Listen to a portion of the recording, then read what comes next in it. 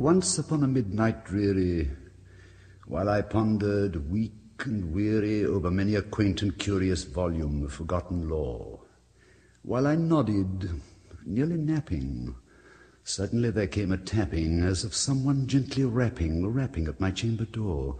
"'Tis some visitor," I muttered, "tapping at my chamber door. Only this, and nothing more." Ah, distinctly I remember, it was in the bleak December, and each separate dying ember wrought its ghost upon the floor. Eagerly I wished the morrow.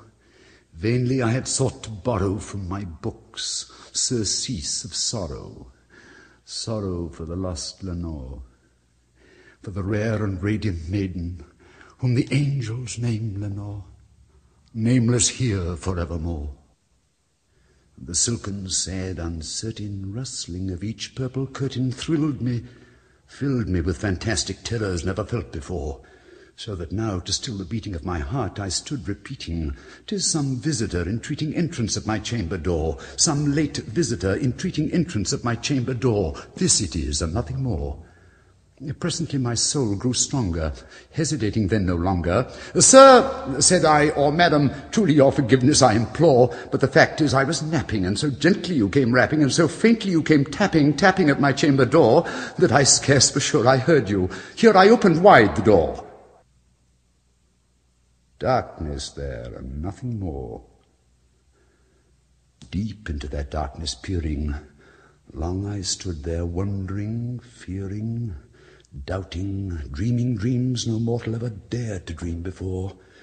But the silence was unbroken, and the stillness gave no token, and the only word there spoken was the whispered word, "Lenore." This I whispered, and an echo murmured back the word, "Lenore." Merely this, and nothing more. Back into the chamber turning, all my soul within me burning. Soon again I heard a tapping, something louder than before. "Surely," said I, "surely that is something at my window lattice. Let me see then what thereat is, and this mystery explore. Let my heart be still a moment, and this mystery explore. 'Tis the wind, and nothing more." Open here I flung the shutter, when, with many a flirt and flutter, in there stepped a stately raven of the saintly days of yore. Not the least obeisance made he, not a minute stopped or stayed he, but with mien of lord or lady perched above my chamber door. Perched upon the bust of Pallas just above my chamber door. Perched, and sat, and nothing more.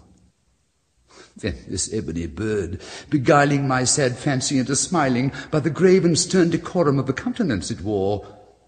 "Though thy crest be shorn and shaven, thou," I said, "art sure no craven. Ghastly, grim, and ancient raven, wandering from the nightly shore, tell me what thy lordly name is on the night's Plutonian shore." Quoth the raven, "Nevermore." Much I marvelled this ungainly fowl to hear discourse so plainly, though its answer little meaning, little relevancy bore. For we cannot help agreeing that no living human being ever yet was blessed with seeing bird above his chamber door, bird or beast, upon the sculptured bust above his chamber door, with such name as Nevermore. But the raven, sitting lonely on that placid bust, spoke only that one word, as if his soul in that one word he did outpour. Nothing further than he uttered, not a feather than he fluttered, till I scarcely more than muttered, "Other friends have flown before, on the morrow he will leave me, as my hopes have flown before." Then the bird said, "Nevermore." Startled at the stillness broken by reply so aptly spoken, "Doubtless," said I, "what it utters is its only stock and store, caught from some unhappy master, whose unmerciful disaster followed fast and followed faster, till his songs one burden bore, till the dirges of his hopes that melancholy burden bore, of never, nevermore." But the raven still beguiling all my sad soul into smiling, straight I wheeled a cushioned seat in front of bird and bust and door. Then upon the velvet sinking I betook myself to linking fancy unto fancy, thinking what this ominous bird of yore, what this grim, ungainly, ghastly, gaunt, and ominous bird of yore meant in croaking, nevermore. This I sat engaged in guessing, but no syllable expressing to the fowl whose fiery eyes now burned into my bosom's core. This and more I sat divining, with my head at ease, reclining on the cushion's velvet lining that the lamplight gloated o'er, but whose velvet violet lining with the lamplight gloating o'er she shall press, nevermore. Then methought the air grew denser, perfumed from an unseen censer swung by seraphim, whose footfalls tinkled on the tufted floor. Wretch, I cried, thy God hath lent thee, by these angels he hath sent thee respite, respite and nepenthe from thy memories of Lenore. Quaff, oh quaff this kind nepenthe, and forget this lost Lenore.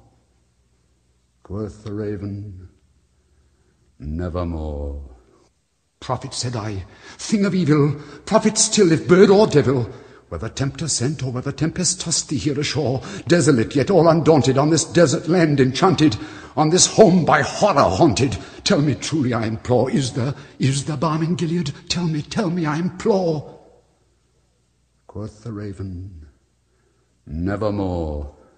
Prophet, said I, thing of evil, prophet still, if bird or devil, by that heaven that bends above us, by that God we both adore, tell this soul, with sorrow laden, if within the distant Aden it shall clasp a sainted maiden whom the angels name Lenore, clasp a rare and radiant maiden whom the angels name Lenore. Quoth the raven, nevermore. Be that word our sign of parting, bird or fiend, I shrieked upstarting. Get thee back into the tempest of the night's Plutonian shore. Leave no black plume as a token of that lie thy soul hath spoken.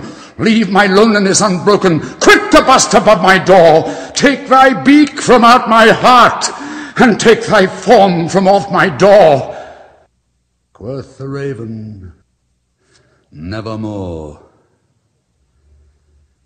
And the raven, never flitting, still is sitting on the pallid bust of Pallas just above my chamber door, and his eyes have all the seeming of a demon's that is dreaming, and the lamplight o'er him streaming throws his shadow on the floor, and my soul, from out that shadow that lies floating on the floor, shall be lifted nevermore.